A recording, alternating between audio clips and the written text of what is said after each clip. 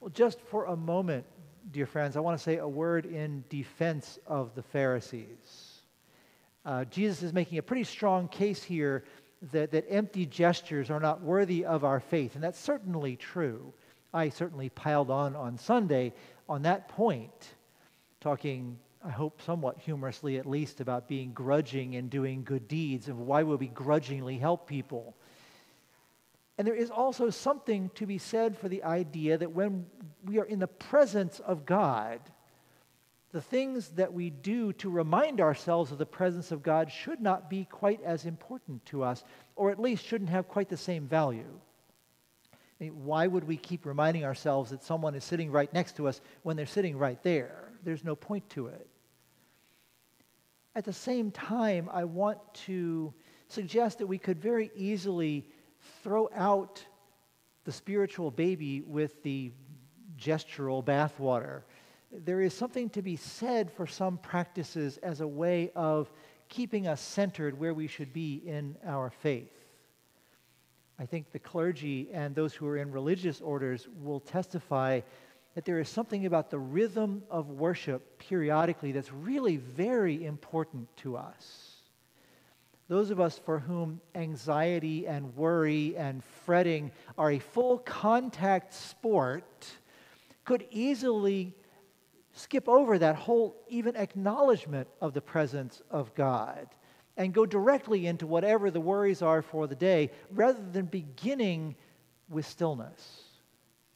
How important is it to so many of us who have days that are full of tasks to begin with some time in quiet, some time where time is not as important because it is time in the presence of God who is timeless.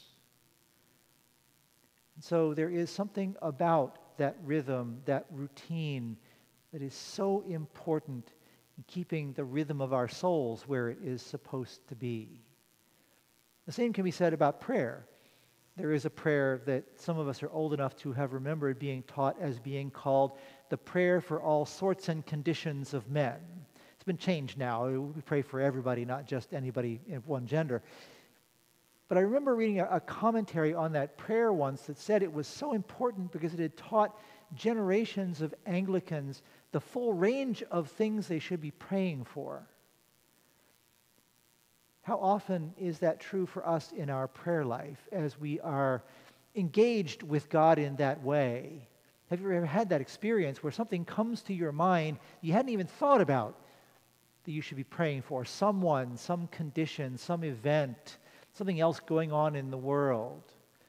There's something about the practice of prayer that builds us spiritually.